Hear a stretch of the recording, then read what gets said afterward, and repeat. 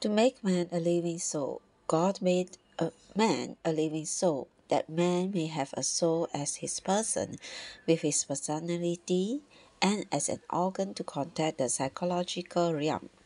In between our outward body and our inward spirit is our soul, our person.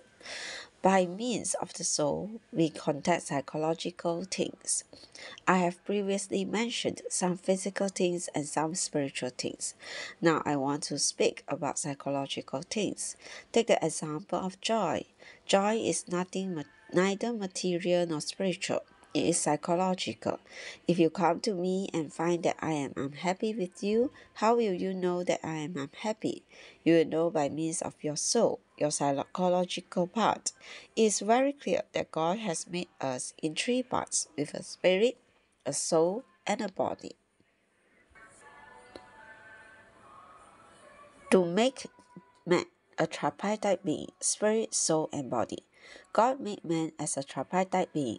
1 Thessalonians chapter 5 verse 23 says clearly that we have a spirit and soul and body. Hebrews chapter 4 verse 12 says that our spirit can be divided from our soul. Why did God create us in this way? Simply that we may be a wonderful person.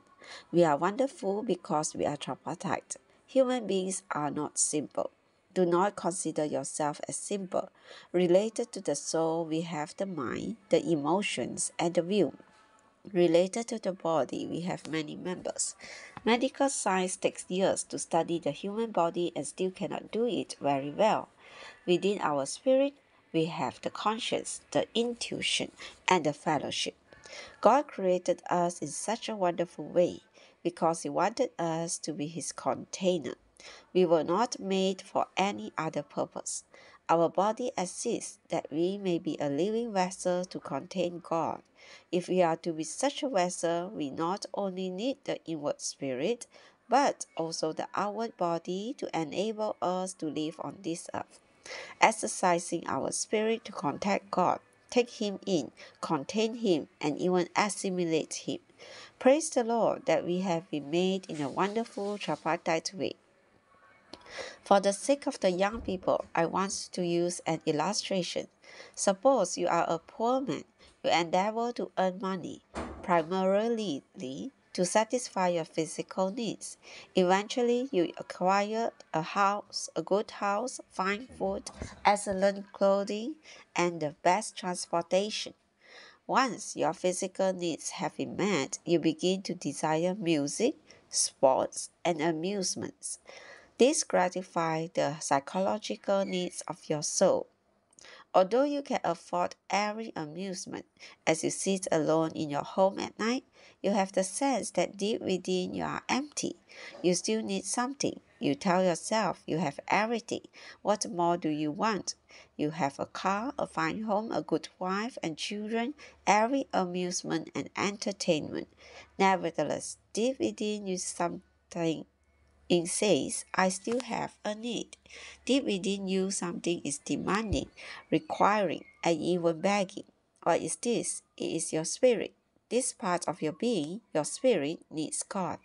We have three kinds of needs: material needs, psychological needs, and spiritual needs, because we have three parts to our being. In human society, people take care of the first two needs and neglect the third.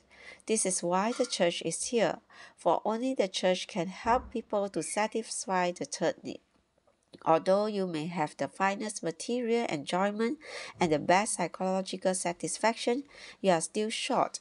You need spiritual enjoyment. You need God. You need to be satisfied deep within. Since I have been satisfied within, I do not care very much about a car or a house. My spirit is satisfied with God, for my spirit was made to contain Him. For the fulfillment of His purpose, God firstly made man as vessels to contain himself as life. Man was made in such a specific way, not only with the body to exist physically and with a soul to express himself, but also purposely with the spirit as an organ to contact God and as a recipient to receive and retain God. Man's soul is his person with his personality. He is a complete person.